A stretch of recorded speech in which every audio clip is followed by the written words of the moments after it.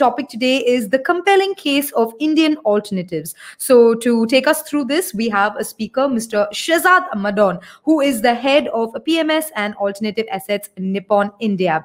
Mr. Shahzad joined Nippon India in June 2010, and since then, he has been instrumental in setting up alternative investment businesses from scratch. He has more than 25 years of industry experience across banking, investment management, and the financial services sector. It's an absolute pleasure and honor to have you here with us, Mr. Shahzad. A very good morning to you, and thank you so much for joining us virtually.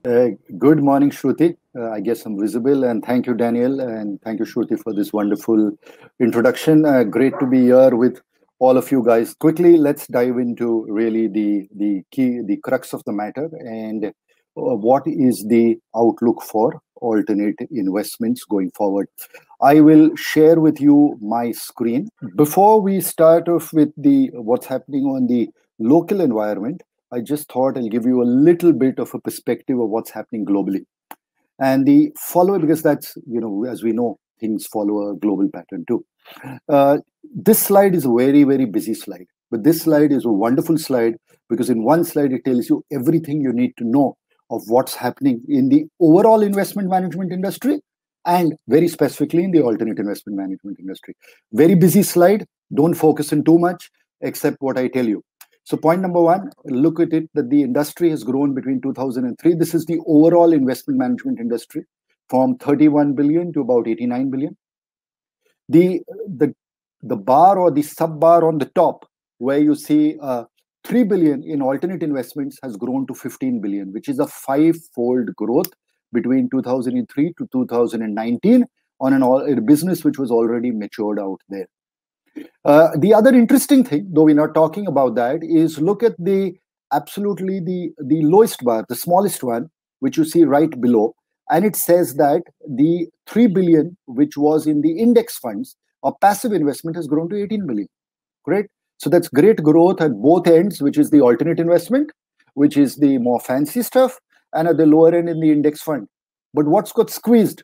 Look at the number in between. And what you see out there is that the percentage share, which is the light blue column, the percentage share of what is called core assets, which is your normal long only and typical your standard assets, has actually gone down from 60% to a staggering 33%. That's quite unbelievable.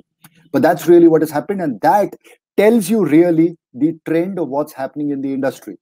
Now, one more very staggering point, which I must highlight to you, is while you are looking at this is the global AUM split by product, which is on the left side. Please look at what's happening on the right side, which is the revenue split. When you look at the revenue split, as of 2019, 46% of the industry revenues are contributed by alternate investments. 46%, while the assets are only 16%. Now, that obviously means there's a lot of value add, and there's a lot of onus on managers, therefore, to deliver returns which can justify a higher income. You can also compare it that almost every other asset class has actually seen fees shrinking over a period of time. So this is a wonderful slide, tells you the following. Alternatives have had the most outstanding growth over the last 2 decades in the US, not just in AUM, but also in terms of profitability, and today account for close to 50% of the industry share. Similarly, you see the numbers in 2024.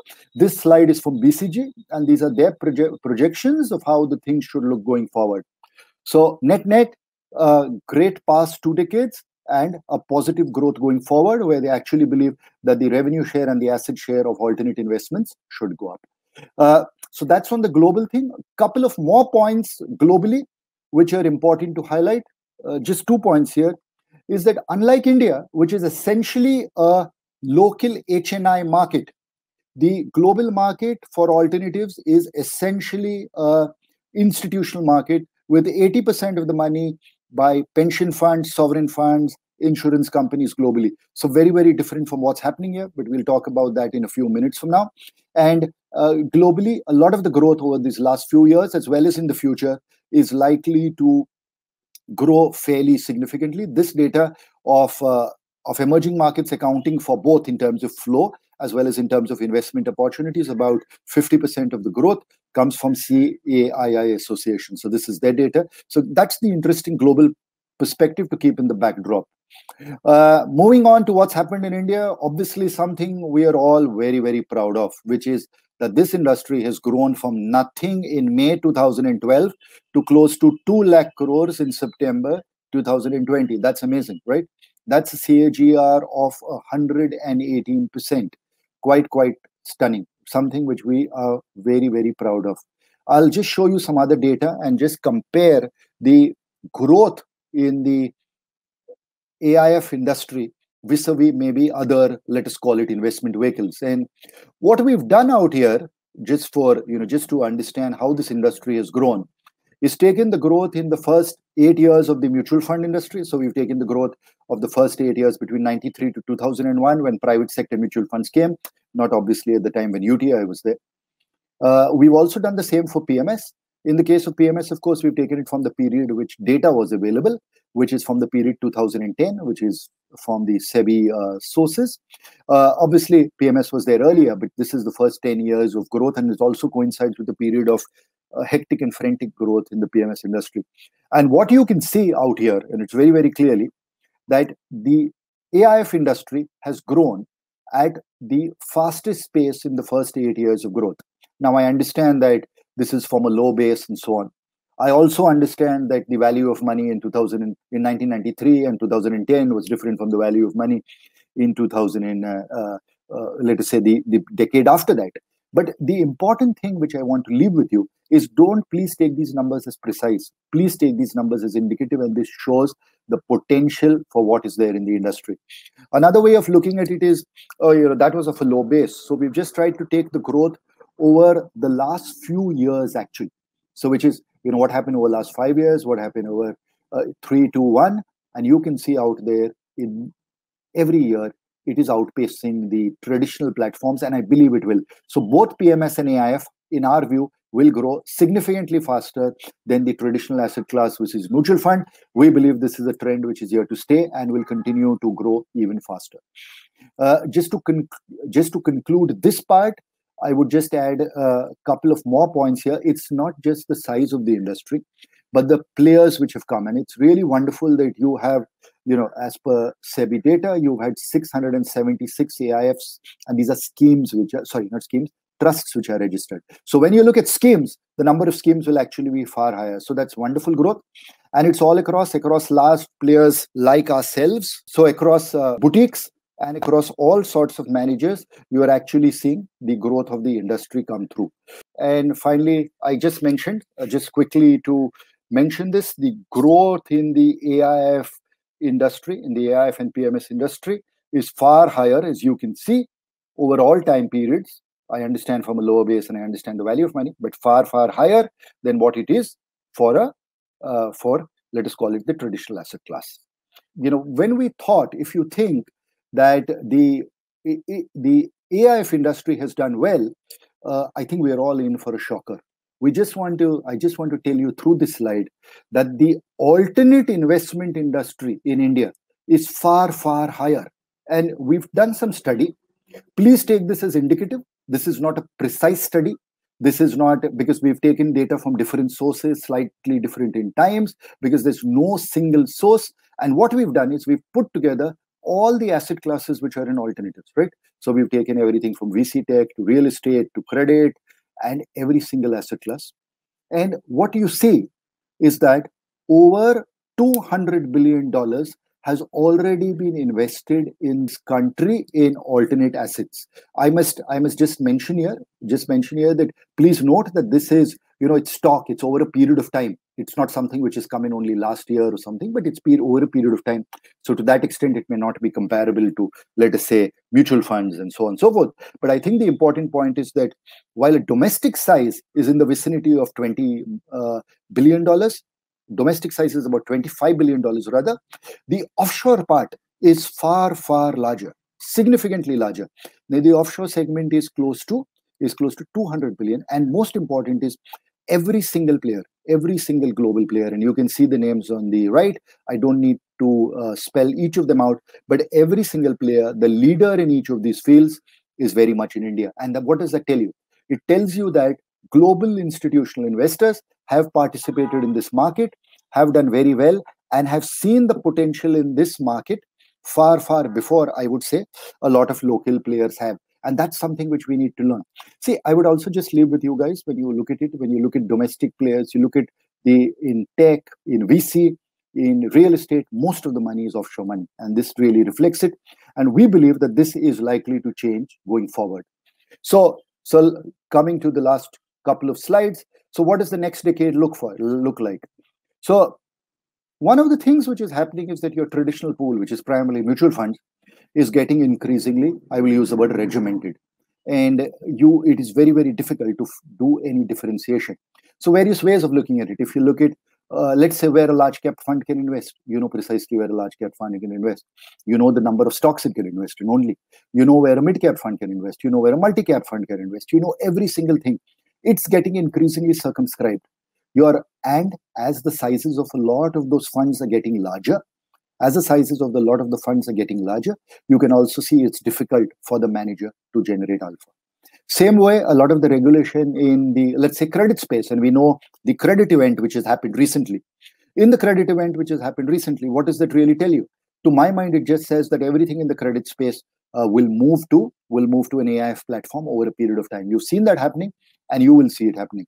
And today, again, on account of regulations, PMS has primarily become a listed industry, a listed play only. Unlisted is not there. Of course, that's great scope for PMS, but that's a separate story. But I'm just trying to say that on account of various regulatory changes, certain investment classes will actually help spur the growth of AIF. The other thing which is we all know is affluence, and as affluence increases, the investors want a lot more innovation. They want more than traditional equity and debt. If you remember at the time of the Lehman crisis, I remember there were only two asset classes. You could either do debt, you could either do equity. There was virtually nothing else available, right? Today, there is so much you can do.